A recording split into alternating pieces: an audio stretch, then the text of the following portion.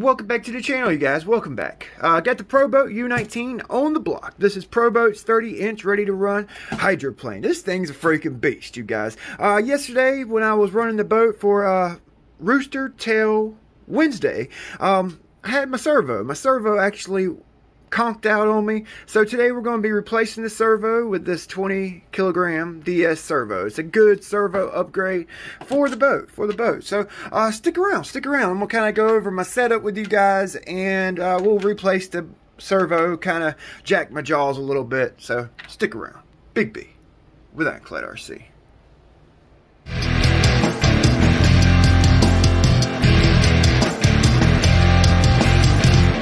So let's get to it. I'm running a 150 offshore electrics ESC 6S capable, a 4082 SSS 1900 kV brushless motor with a .187 cable. Alright, I've got a blast pickup that I made for the boat. It actually works pretty freaking good. Alright, you know, I got oversized carbon fiber cooling lines that go to the motor and ESC. I just wanted to do something a little bit different with 8mm offshore electrics cooling lines. I'm running a Mad Lizard curved turn fin, holds the boat down in a curve, and an upgraded .187 flex cable, 3/16 shaft, offshore electrics coupler, 5mm to .187 coupler, RC boat bits water jacket, and 6.5mm bullets, okay, with a DX5 rugged Spectrum radio. Holds up to 25 models, binds up right up to the stock receiver, stock servo, and you know, I've had this boat for about 4 months, I guess, maybe 3 or 4 months now, and the stock servo has treated me well. I've actually heard of guys getting this boat, running the boat a few times, and the servo just conks out, okay? And you know, it's a common thing with RC boats, with RC trucks, truggies. Anything that's man-made, all right, will fail. I don't care if it's made in America, Hong Kong, Taiwan. You know, if it's man-made, it's going to possibly fail on you. Savix, HD, Power HD, anything you get, it's going to freaking fail at some point. All right. These servos aren't too bad. I mean, yes, they're plastic gear. You know, it's just a stock servo to get you going with your boat. It's a high-performance boat, all right? It's made to be upgraded, all right? They make everything easy to remove on the boat, easy to install, so that you can upgrade and ironclad your boat out. Take my little Blackjack 24, for instance, all right? This little 24, I've had it for a year and a half, all right? A year and a half. I've been through dozens of different motors, ESCs, and it's the stock servo in this boat. Now, the stock servo, it actually did go out on me. It went out because I actually sunk my boat. My hatch came off and it was completely submerged in water. I took the servo out, I broke these 4 screws loose and took the 2 caps off. And what I did was I oiled the bearing in the motor, the bearing I could get to, and I sprayed the chipboard with Corrosion X, okay? While I was, you know, I ran the Savix servo for a couple weeks. It was a used Savix, and it conked out on me, and I pulled the stock servo back out. I plugged it into the receiver, boom, it freaking worked. I've had it in this boat ever since, a year and a half, okay? Now, the reason I have that servo in this boat for a year and a half now is because I set my endpoints, my dual rate, all right, my steering dual rate. If you guys notice, I have my dual rate, my steering rate turned down. I'm going to turn it all the way up for you guys so you can see where I have it at. So you see where the line is? I'm going to turn it all the way up. Okay, so I basically have it set half rate. Okay, half rate. With an RC boat, 9 times out of 10, unless something, you know, unless you got like a big prop and it's like throwing the boat off, you might need a little bit more rate on your steering. But 9 times out of 10, you can get away with a steering rate that's not as aggressive as you think it might need. All the rudder you need is about this much right here. That's it. You don't really need that much rudder, okay? And if you do use that much rudder, it's going to turn the boat too hard. A lot of times it'll cut too hard in a corner and she'll flip over. So, you know, if you set your dual rates on your rudder, on your servo, you know, to where maybe half, a little over half or something like that, it's not going to bottom out the servo. You're not going to stress the servo out. It's almost like the servo is not even freaking working. Okay, it's just moving back and forth. It's not actually becoming stressed in a turn. You guys follow me?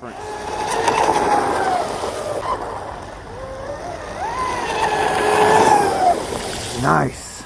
This boat would be better off with like a 20, 25, 30 kilogram servo. It's got the power to turn the boat. And in a turn with this boat, it really, there's a lot of stress, a lot of strain being put on the steering servo. So, you know, I recommend when you get a boat like this, you know, upgrading the servo. I mean, these are good servos. You can use these servos in smaller boats.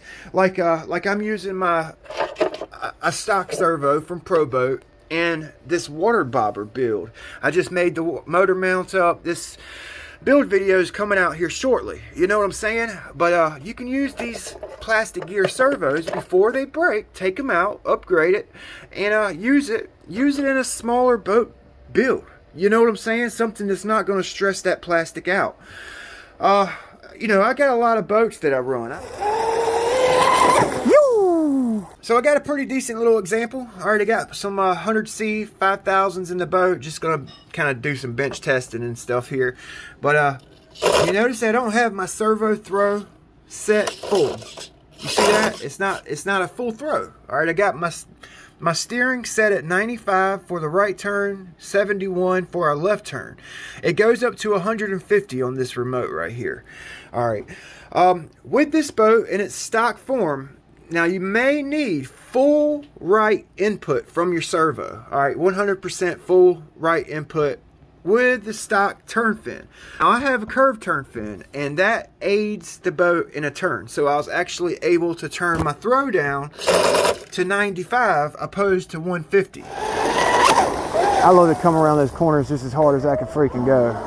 So I got my batteries unplugged. Okay, we're gonna go ahead and pull this servo RX wire from the receiver and pull our servo out.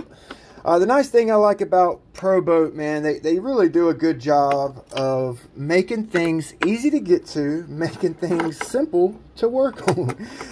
You know, look, I mean, the servo's out.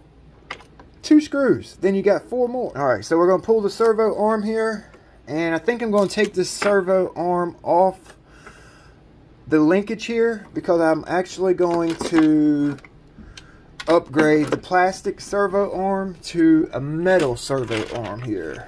I got some I'm thinking that this right here may work. It may work. I might need to grind that little flanged area off of this servo arm and or drill a new hole.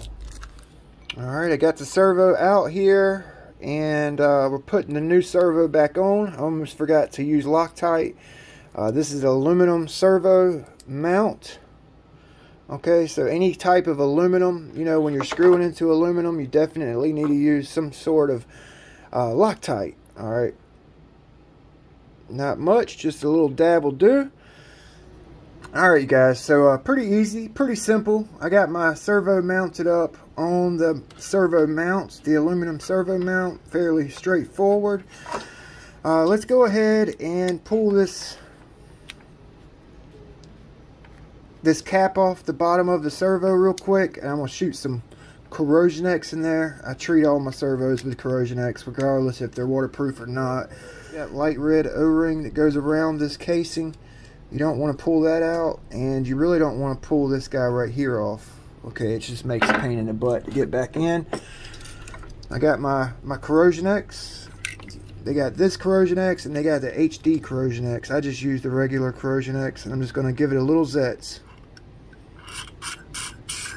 This little bit of this stuff goes a long way, you guys, I'm telling you. Don't really want to get it all over your wires because it will make your wires hard. So just use it sparingly. Boom, done. High speed dynamite bearing oil. I'm just going to drop it right on that bushing on the motor. Boom, done. Okay, now I close that back up before it gets all over the place. I'll open this side up. Alright, you guys see that bearing right there? You can either use ball bearing oil for that bearing or Corrosion X. It's great. I've been using it in my bearings. I read in a couple articles Corrosion X is good for bearings. It stops the corrosion process. Corrosion X. You get it? You get it? Alright, a little bit there. And I usually drop a little bit of this ball bearing oil under. Alright, so our motor's right here on this side. I usually go right under that big gear right there. Alright, your motor's right there up under that big gear. And just drop a little bit of that oil on the gear. And then you put everything back. Make sure that waterproof seal is on it. Alright, so it's watertight. Close it back up. Okay, this thing should be good to go. It don't matter how many times you sink this servo. You could dip it in water right now with the end caps off, and you shouldn't have to worry about water destroying the servo. Okay, I do it to all my servos. I do it to every one of them, even my little micro servos, especially my little micro servos. If you were using dielectric grease, you could just pack it full of dielectric grease. Boom, boom, boom. Just pack it, jam, freaking pack full of electric grease. A lot of guys swear by the dielectric grease. I swear by the Corrosion X. Okay. I've been taking some alcohol, rubbing alcohol. As soon as I'm done, I wipe the wires off with alcohol. Okay. Done. Alright, that's her. She should be ready for action. Alright, now we're going to install it just like we pulled it out. Boom! Servo Loctited into the servo tray. Okay, that's good to go. Now let's work on the steering arm. Alright, so for this servo arm, I was going to use the threads in the servo arm and back it with a nut. Okay, and it would actually work, but I think I'm actually gonna drill my threads out. Okay, building boats or RC cars, an index drill bit is a great freaking tool to have. I have two of them. Okay, now you know if I break a bit, I have my backup index drill bit set, and this thing comes in handy more times than I can even count. And all I'm going to do on this servo arm is just drill out the threads. That's all I want to do. I drilled the threads out so my easy connector is not threaded in, and I'm going to back it with a Loctited nut. I've already Loctited this nut. We don't want that to back out. I'm going to use the bottom hole. I was actually thinking about using drilling another hole, but I think that should work. That should do the trick.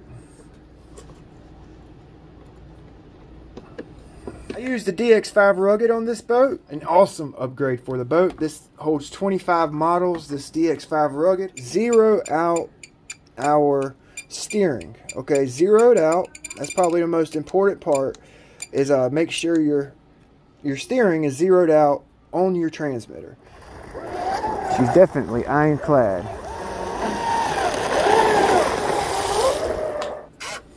Alright. Plug the battery in, and we got power to the servo. Okay, everything's zeroed out. 9 times out of 10, you want your servo arm to be straight up and down. Okay, 9 times out of 10. And make sure your rudder is in line, straight in line with the boat. You don't want your rudder to be cocked like this with the steering, zeroed out on your remote and your arm in position. You want to make sure you got your rudder in line with the boat. Okay. So basically we're done. All we gotta do is put the locking screw in. Make sure you put Loctite on that. I'll do it off camera. It might be a little tough. And that's it, man. That's it. That's perfect. Okay. And see, that's too much throw, really. That's too much. So I'm gonna actually go in here, turn my travel down, or you can use your steering rate.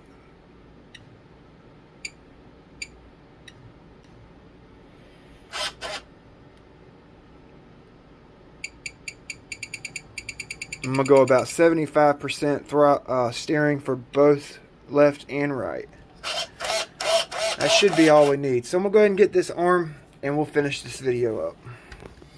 Another really valuable tool is this flex driver from Harbor Freight. Alright, this is the Harbor Freight flex driver. It's like the micro flex driver, not the full-size flex driver. And I use a Craftsman driver. This is the one you get from Harbor Freight. It's just kind of cheap. I actually accidentally Loctited my freaking I bit into this one, so I'm using this Craftsman driver. But the flex driver comes in a full set, you know, from Harbor Freight. You get the bits, the driver, the flex driver, and everything. It comes in handy when you're working on freaking boats, especially getting screws in and out of places under your transom, you know. But look at that. It's easy, man. Look at this. Look. Oh, how you doing? Okay. Look at that. Huh? Alright, now we got everything locked in place. Okay, let's go over it all. Alright, we got Loctite on our screws. We got Loctite on the base for the mount. Loctite on the servo horn screw. The adjuster screw for the arm. Loctite on the nut on the steering linkage. Okay, now we just need to make sure we got everything in line. Looks like the rudder's in line with the boat. Looks good. Sounds good.